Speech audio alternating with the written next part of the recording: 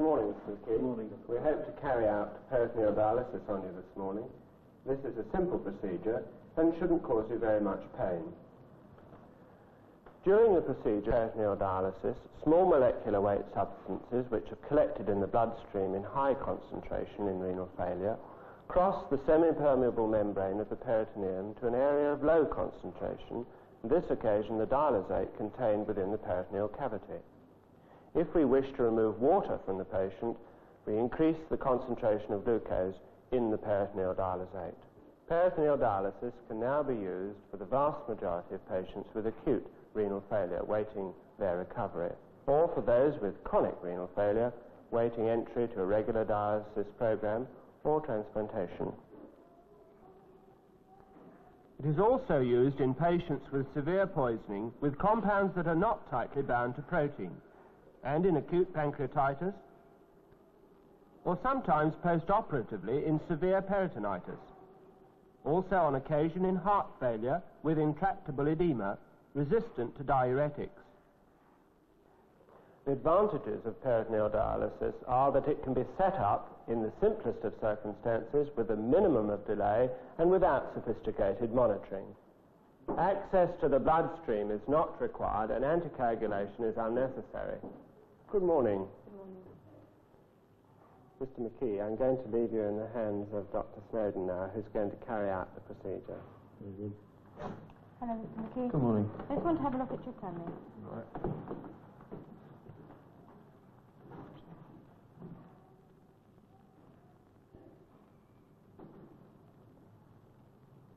That's fine. Now we'll get ready to start. Beforehand, a trolley will be laid up with a catheter set, scalpel, and other instruments, local anesthetic, sutures, paper towels, gloves and gauze, antiseptic solution, elastoplast, and sterile pack. The whole procedure is very simple and usually no worse than uncomfortable for the patient. The youngest, though, may require sedation. The skin and subcutaneous tissue is infiltrated with 1% lignocaine. In advance, packs of the selected dialysis solution will have been raised to just above blood temperature. The comfort of patients depends on accurate temperature control. They tend to complain most about a chilly intra-abdominal sensation. The giving set has been removed from its box and the sterile envelope is opened up.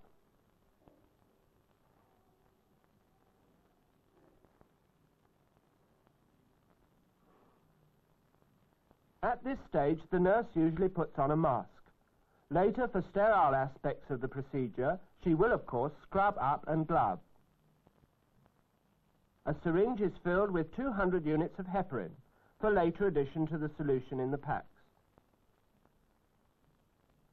The trolley is now ready to be brought to the patient's bedside for the main procedure. The bladder should have been emptied if the patient is not anuric, by catheter if unconscious. The peritoneal dialysis catheter with stilet in position is pushed right through so that liquid will flow not into the abdominal wall but into the peritoneal cavity. The stilet is then partially withdrawn to avoid perforating gut or blood vessels as the catheter moves onwards. The tip is gently pushed right down into the pelvic gutter on one side or the other of the empty bladder.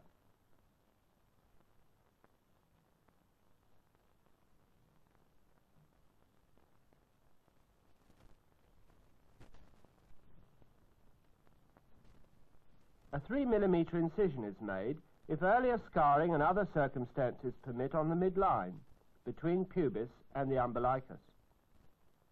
The nurse, meanwhile, is removing the sealing caps from the two bags, following which she swabs each penetrable closure with antiseptic solution. She will next inject the heparin dose into one of the bags, which is adequate since the two run in together. If potassium chloride or antibiotics are to be given, they are added now. It remains to sort out the giving set and to push one piercing point into each pack before hanging the whole on an adjacent stand. The protruding tip of the stilet is inserted through the incision, taking the catheter with it, but so gently that the risk of damage to the underlying bowel is minimized. Then the stillet's tip is withdrawn and the catheter itself slowly threaded down into the correct, deep-bedded position.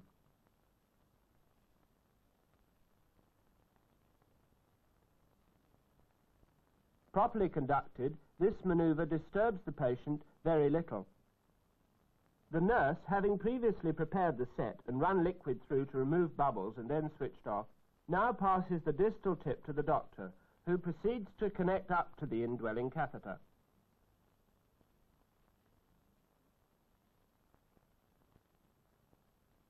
The heparin warning label is put on.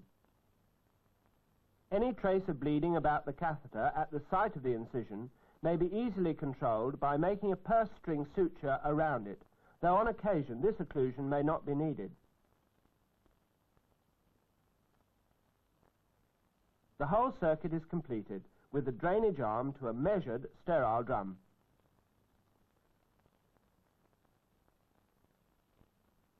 To hold the catheter firmly in place and to prevent its kinking, strips of adhesive dressing will be put in position across the site. Inflow occupies some 10 minutes. Then, all clamps closed, 20 minutes of dwell time will be allowed in the peritoneum. Equilibrium is reached, and the siphoning takes another 20 minutes or so. When peritoneal dialysis is begun, it is important to check the patient's drug regime and, if necessary, to vary it, as drugs are removed during dialysis.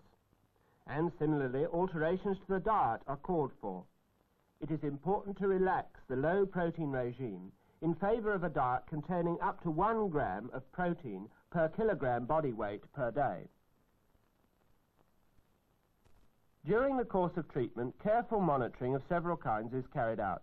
In cases of massive edema, for instance, the water loss from tissue may be dangerously sudden, and unexpected falls in blood pressure will give warning.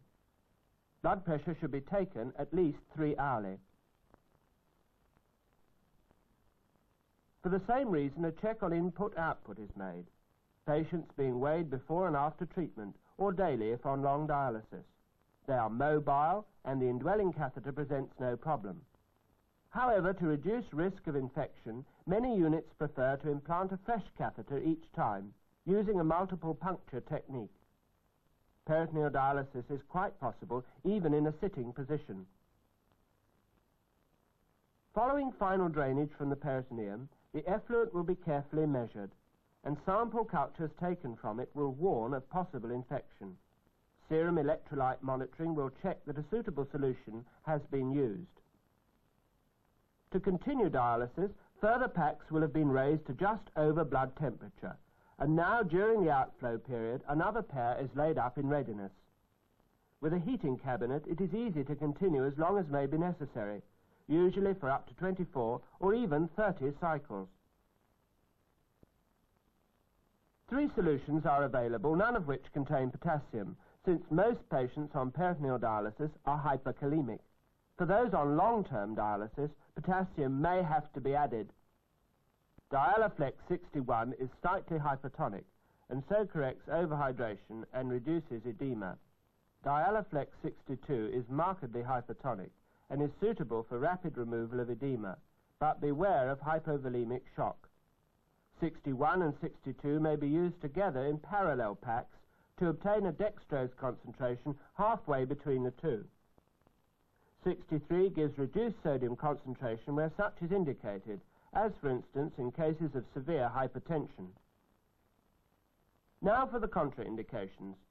Multiple abdominal scars from past surgery form one, of course, as does any recent operation in which the peritoneum has been opened and is no longer intact. Patients in a hypercatabolic state should be given hemodialysis. An important contraindication would be any defect in the diaphragm, such, for instance, as hiatus hernia. Because of upward pressure on the diaphragm when the peritoneum contains an extra 2 liters of fluid, the complication of partial collapse of the lower lobes may arise, leading to pneumonia or pleural effusions. But the most likely complication is peritonitis. A careful aseptic technique is called for, particularly when changing packs. Pneumonia can become a complication or be a contraindication for starting the procedure. A 1-litre cycle may be used in cases of respiratory depression, and for those on a long course, breathing exercises are helpful. Perforations of the gut or blood vessels occasionally arise, and immediate laparotomy may be required. Loss of fluid into tissues can be avoided, as we have seen, by getting the catheter well down into the peritoneal sac. Hypovolemia may arise from too rapid removal of body fluid without adequate replacement. Protein and amino acid loss must be watched for at the laboratory level, especially in patients on long-term treatment. So must electrolyte imbalance. Occasionally, blockage of the catheter occurs, even when it's not kinked. Heparin will prevent this clotting, but to unblock, a large syringe full of sterile saline should be injected directly into the tube, which should have been disconnected just above the catheter. You've now seen the simplicity of the method of peritoneal dialysis, how it causes the minimum of disturbance to the patient. There's no reason why this technique should not be used in any hospital or even on occasion in the home.